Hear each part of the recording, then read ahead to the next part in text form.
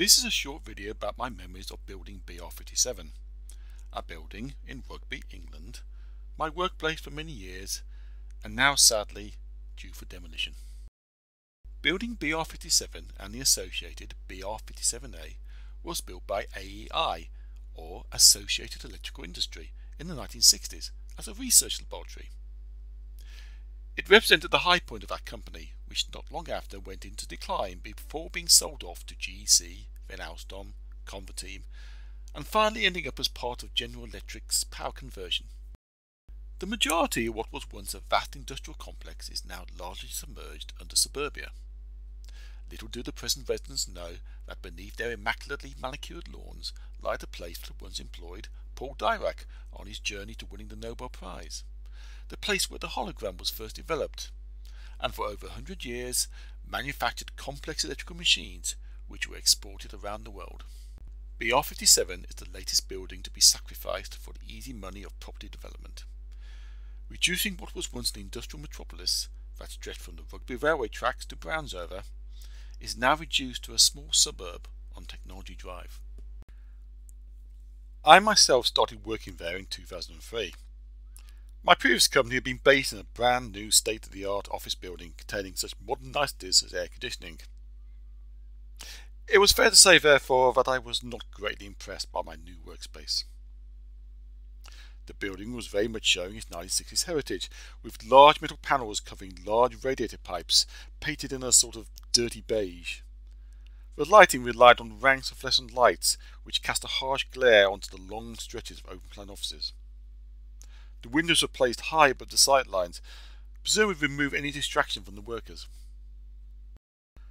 Apart from a few key areas, there was no air conditioning.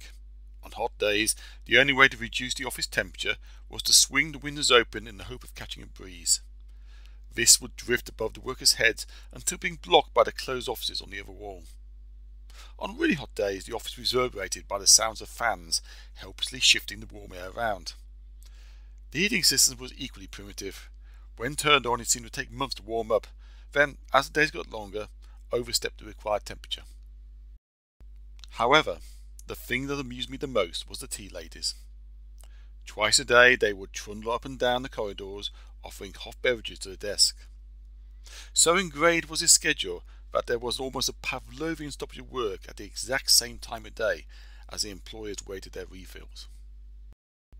In short, rather than working for a modern organisation, I felt I had somehow stumbled into a 1960s Ealing comedy. If normal wisdom had fallen through the door shouting for Mr. Grimsdale, I would not have batted an eyelid. But as years went by, I started to form a new appreciation for the building. Now, it's easy to fall into the trap of anthropomorphism, but it had to be said that the building felt like it had a soul.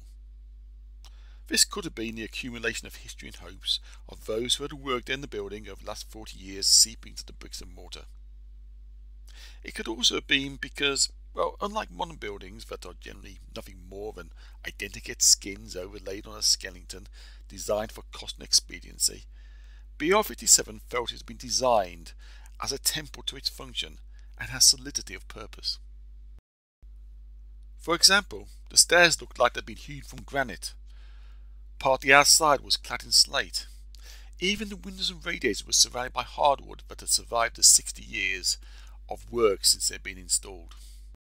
While modern buildings are built, BR57 felt like it had grown organically. And while the modern office makes you feel like you are contaminant in their sterile space, in BR57 you felt like an organic part of the building. That is not to say the building did not have its faults. As mentioned, it was not warm enough in winter and far too hot in summer. The long sweeps of offices meant conversations too easily travelled, and often part of the building failed. Also, there were never enough meeting rooms, and few areas for socialising.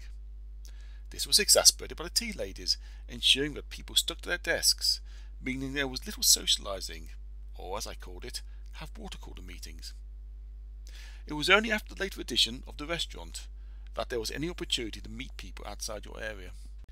Even after 20 years, there were still some areas where I have only a vague idea of their function. Also, the building space was never really fully utilised. Between Between BR57 and 57A there were two large open courtyards, forever locked off, and sometimes a source of foul smells from the drains. There were a number of plans over the years to close them off, and they would have made a great atriums. But as with many office design ideas, these plans never came to fruition. Outside there were large grassy areas, but apart from the occasional pop-up barbecues, there remained just that, large grass spaces, unused and largely ignored. See, Northcote Parkinson once wrote that if you were looking for company excellence, you should shun the gilded pristine offices, but instead head for the dishevelled organisations, since only those companies with little to do can afford the time to perfect their working environment, while those overwhelmed with work require expediency to complete their tasks. BR57 was proof of this. Its untidiness was due to the fact there was never enough time to organise it. It was only when the building was finally being closed that 60 years of collected memories could be sorted and largely discarded in the nearby skip. It also meant the engineers could ignore the clean desk dictates and set up their kit in the most efficient manner for work, since what was a few more hacking cables in the grand scheme of things. BR57 in many ways represents the end of the era of offices.